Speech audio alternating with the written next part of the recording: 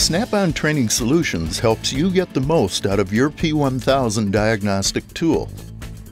I'm Jim Moritz, Global Field Trainer and Support Representative.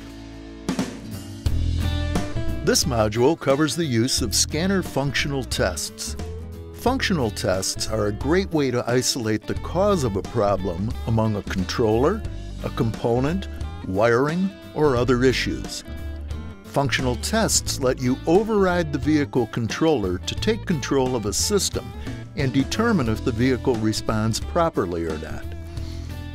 The functional test selection is used to access OEM model-specific subsystem tests. Available tests vary by manufacturer, year, and model. Only the tests supported by the motorcycle are displayed in the menu. Typical functional tests are information tests, read-only tests, for example, displaying serial or identification numbers, toggle tests, switch a component such as a solenoid, a relay, or switch between two operating states. Variable control tests command a certain value for a system or component. Reset tests reset adaptive or learned values. Scripted tests. These tests are software routines that place the vehicle into special operating modes for performing certain repairs, such as bleeding brakes with ABS.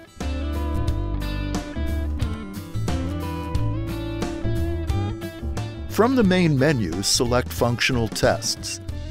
Select Actuator Tests.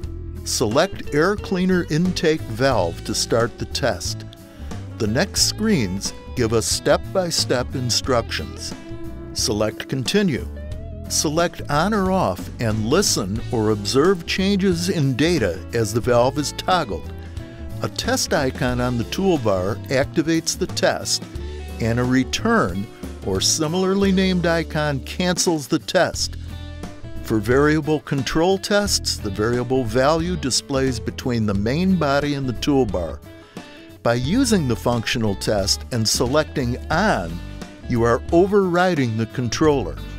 If you command the relay to turn on and it does not activate, you've just eliminated the controller from the possible causes. This pinpoints the likely problem to the relay or wiring. Plus and minus icons on the toolbar increase or decrease the variable value.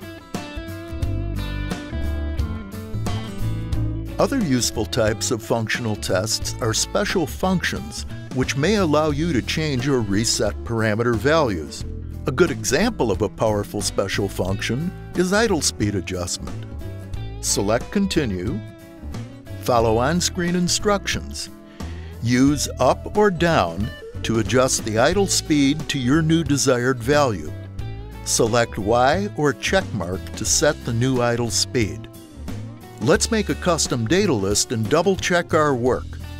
Select just the parameters you want for your diagnosis. Let's select engine speed and desired idle.